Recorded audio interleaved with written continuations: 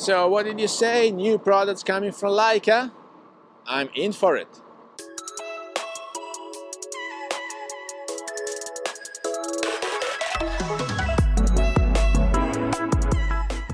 Hello everybody, welcome back to the channel. Thomas Love here from beautiful Vancouver, British Columbia, and today I'm trying this experiment when I mounted the DJI on the handlebar of my bike, because we in the West Coast, we are all tree-hugging hippies, and so we want to use our e-bikes as much as possible and not that much our cars, right? And so also for vlogging this comes in very handy, because I don't have to hold it like if I was using any other camera for vlogging, such as the Sony ZV1 Mark II that they declared comes in for vlogging explicitly, or the Canon V10, which is just a weird cam, and it is so weird that I might like it. So Canon, feel free to send me one to test it. But apart from that, guys, when I'm vlogging, I'm using the DJI or eventually my smartphone, the Motorola, because with the rear cam I have also an optical stabilizer and I'm able to record 4K 60p, which is more than enough for me, but I have to suffer this crop factor. And so this is why I'm using the DJI most of the times, despite I don't have the bokeh effect on the DJI. So this lens is set to infinite and it is not able to give us any bokeh effect. And so it's not pleasing to see, but it's very convenient for me to record with it. Since I saw that Leica just registered the plan for a new camera, which is eventually the substitute for the Leica Sofort that has been dismissed for a while, and it looks like a Fuji Instax hybrid instant camera, I was just dreaming about Leica releasing new products, and why not a camera for vlogging? Maybe on the cheap side, but with a good lens and with a good optical stabilizer, so we don't have to crop in for the digital stabilizer, because if you want to have a wide angle but then you need to crop, well, then the wide angle comes out of purpose, right? And so I was just dreaming of them. So guys, what are we talking about here? We're talking about a camera that was already ready. It was a very good camera, despite maybe not really understood. It had this body made of metal. It was made out of full metal, and it was a great camera and a great body, despite it had this hybrid APSc sensor paired with the M-mount glasses, which are very good to me. But with the technology that was available at the time, it was not enough to compete. While with the technology that we have today, that would be very good, because nowadays Leica has the IBIS, nowadays Leica has the face detect, and so they just need to put all the elements together in a similar body. So that's why I was thinking about a possible Leica TL3, because we don't really need much for vlogging. Like a very good camera for vlogging would be the Sony Xperia 1 Mark V, which is already great. So basically the Leica TL3 might have the same capabilities paired with the Leica M-mount glasses, which is the real top. We don't need that much. We only need a bit of a stabilizer. We need face detect and AF recognition, so you don't have to worry about it when you're out there vlogging, because you will be in the frame for sure.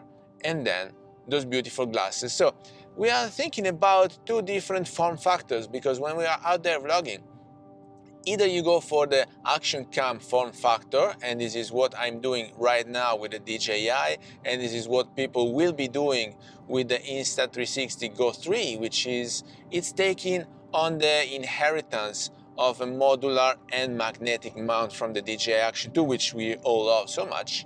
Or you go for the real camera form factor, maybe not in the cheap versions such as the Sony ZV1, which they are pushing to be built just for vlogging, because when you are out there and if you don't have an optical stabilizer but only the digital stabilizer, not only you have to endure the crop factor, but you also need a gimbal, and so it's not that practical anymore. And so optical stabilizer, face detect, face recognition, IBIS, that would be just great. in the Leica TL3, which I will purchase. I will be using both for recording in studio and when we're walking out vlogging. Nikon, they tried the action cam sector a few years ago. They were not successful at all, but that was because they were relying on the sync with that snap bridge app that was not the smartest UI ever released, right? While a proper action cam or a proper vlogging cam like the Canon V10, I mean, I'm not a big fan of the V10, but Canon, if you want me to try it, please feel free to send over one. I saw that the form factor is nice and it's so weird that I might like it. Basically, it's a cigarette box shape when you can have your standee flipping from behind, and then it has a flippy screen. Despite the flip screen will be covered when you put the dead cat fur to suck it up, the wind blowing into the mic, and so you are covering half of the screen.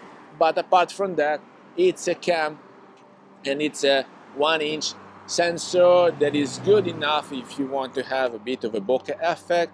It is able to record also slow motion, maybe not that much, but just enough what you need for vlogging, and it's lightweight and pocketable. Now a little digression here on why this thing needs to be small, lightweight and pocketable.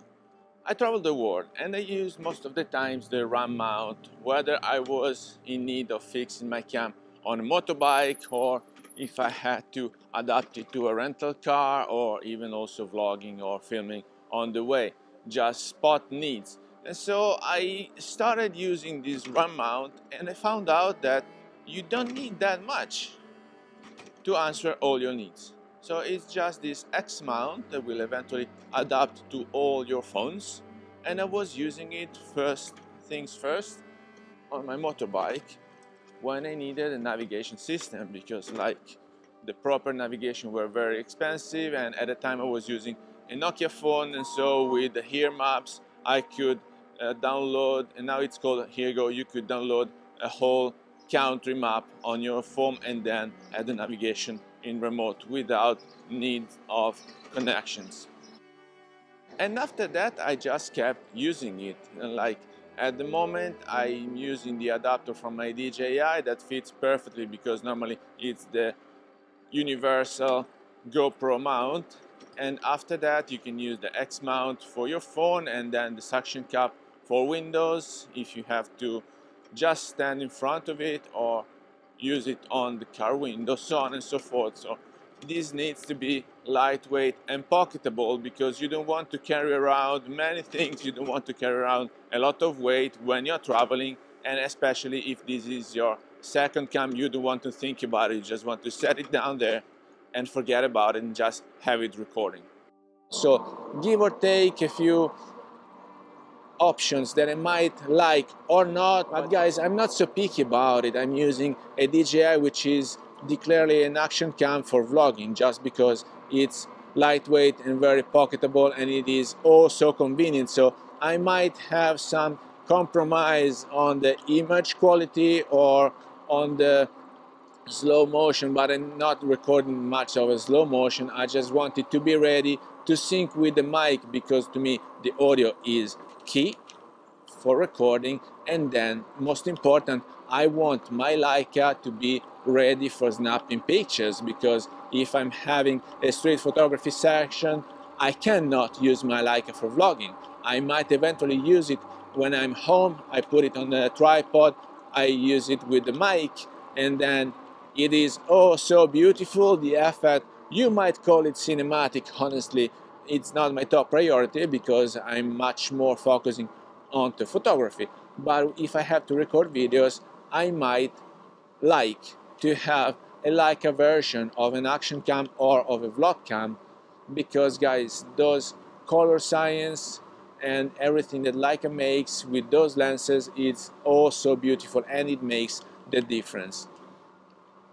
So I was fantasizing for them to develop eventually a brand new product. So Leica, if you're watching this and if you want me to help developing the R&D for this new product, feel free to reach out. I will be more than happy to give you my 2 cents.